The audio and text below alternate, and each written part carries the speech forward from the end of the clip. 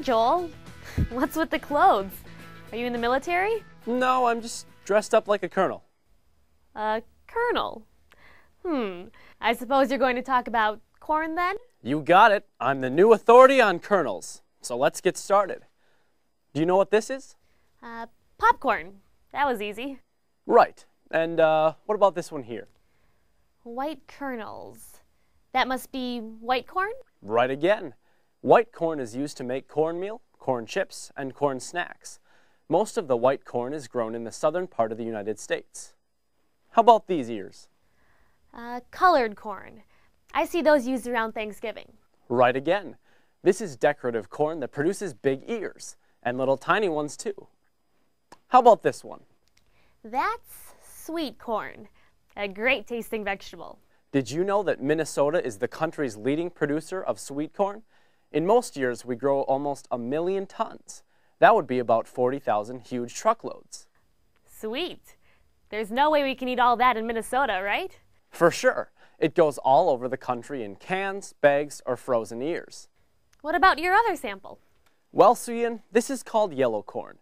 Minnesota grows this crop on more than 7 million acres. We're number 4 in the country in corn acres, and there's more than 70 million acres grown in the United States. That's a lot of acres. We don't eat this kind of corn, do we? Actually, we do eat yellow corn, but it has to be processed first. Here's what happens. Corn is either dry milled or wet milled in a processing plant. The first product we get is starch. Food-grade starch is used for baking and cooking.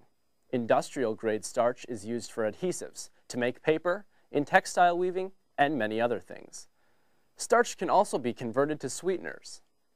One of those is conventional corn syrup, called dextrose. Dextrose is used to sweeten hundreds of food products. Dextrose is further refined into high fructose syrup, which is used to sweeten soft drinks, ice cream, and other foods. Corn sweeteners are further refined into ethanol, which is mixed with gasoline. That makes it a popular renewable resource that's grown on our farms. Corn also has oil, which is used for cooking in mayonnaise and salad dressings. The leftover protein and hulls from the milling process are called meal, and those go into feed for livestock. Joel, I'm impressed with your knowledge. In fact, I salute you. But more important, I salute all of the farmers who grow corn and the companies who make it into things we use every day. In this country, corn isn't just a kernel. Corn is king. We're a democracy, Joel, but I get your point.